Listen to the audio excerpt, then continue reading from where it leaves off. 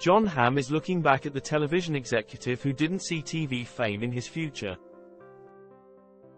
The Mad Men actor, who recently took part in the Hollywood Reporter's Drama Actor Emmy Roundtable, did not reveal the person's name while the actors gave the funniest or strangest feedback they've received.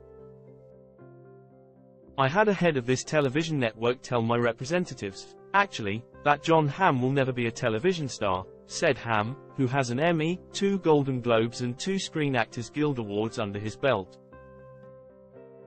Actor Nicholas Galitzine later encouraged the actor to spill the tea, and asked how wrong the executive was about him.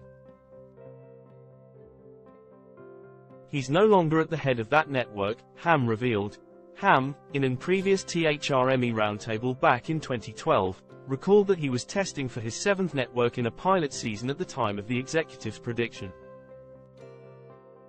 The actor, in his 2024 THR Emmy roundtable, recalled hearing about the comments much later, and revealed that he auditioned over and over and over again for the executive and the network.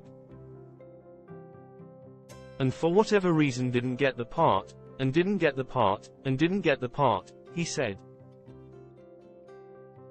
"It would always come down to the last 2, me and the guy who's going to get it. But it was one of those things." The actor later brought up Steve Martin, who wrote about auditioning being the worst in his book. "It just stinks, but that's the only way we've got," he said. "And there's so many variables that are completely out of your control, so the ability to let it go is an amazing point in one's career. And then, of course, that's when you don't ever have to audition again."